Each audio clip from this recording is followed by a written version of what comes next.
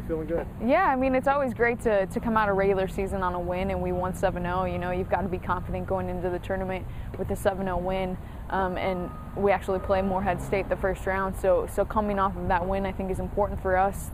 The lineup is the same for both teams, so we already know our competition going into it, and I think that's just a confidence builder for us, I think, going into this match.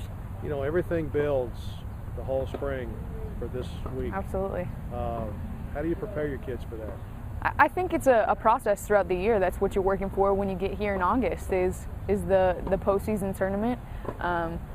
You know, our goals that we set at the beginning of the spring season were to be on top, to make the conference tournament, and to compete for a championship, and that's exactly what we're doing.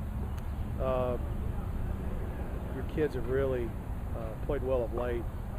I mean, that's got to help you feel really good about it, huh? Yeah, the great thing about this team, I think, is 1 through 6 singles and all 3 doubles have stepped up at different times throughout the year. I think we're a very versatile team, and going into the conference tournament, that's exactly what you want to have. I think that anybody on this team can step up at any time, you know, and we're just expecting for them to go out there and do their best on every single point to really break the match down into 1 point at a time. That's how we've been playing and how we've been successful throughout this year.